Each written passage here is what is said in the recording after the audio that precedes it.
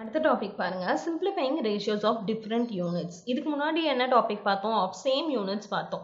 அதாவது ரெண்டுமே சென்டிமீட்டர்னா சென்டிமீட்டர்லேயே கொடுத்துருந்தாங்க, ருபீஸ்னா ருபீஸ்லேயே கொடுத்துருந்தாங்க, கிலோகிராம்னா கிலோகிராம்லேயே கொடுத்துருந்தாங்க.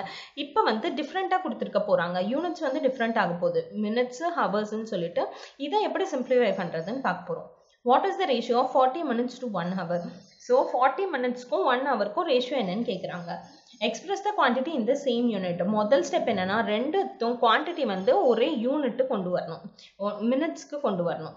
ஸோ 1 hour வந்து எவ்வளோ? 60 minutes. அப்போ நம்ம எப்படி போடலாம் இதை? Now the ratio of 40 minutes to 60 minutes is 40:60. அதை எப்படி போடலாம்?